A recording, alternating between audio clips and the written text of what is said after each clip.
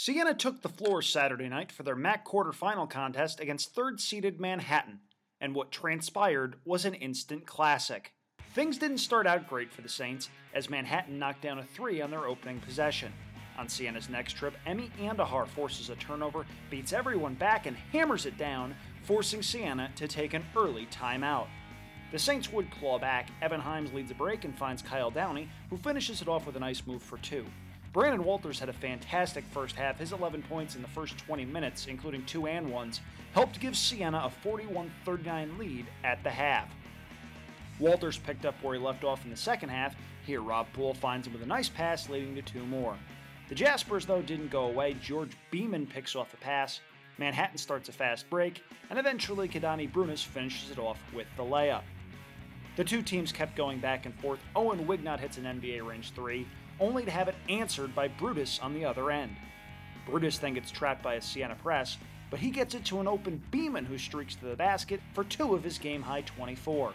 Wignott, though, continued to step up, hitting another 3 off the feed from Himes, but in the final minute, Manhattan finds Kadani Brutus, who drains the 3 to put the Jaspers ahead in the final minute. Siena down 3 with 13 seconds left, and they get one chance to tie it. They go to Wignott from 3, and he nails another one with 5 seconds left on the clock. Manhattan gets the last shot of regulation. Brutus drives and puts one up from 10, but it goes down and out in the most literal sense of the term, and we're headed to overtime.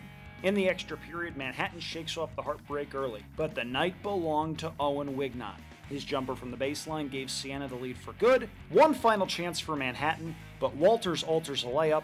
Rob Poole eventually comes down with it after a scrum, and the Siena Saints move on to the MAAC semifinals. They top Manhattan 84-82 in overtime. Here's head coach Mitch Bonagiro after the win. That's one of the greatest wins I've ever been associated with. That was a great win. I mean, they played well, and we had to play even better to beat them. That was a great win. Now, we got to get some rest. Enjoy this, but we have to get some rest and get ready for the 8. We're 2 games away from the NCAA. That's where we're going to look at it. Yes, sir. 1 tomorrow. We're not done yet. Great win, guys. Team on 3. 1, 2, 3. Team. Hey, let's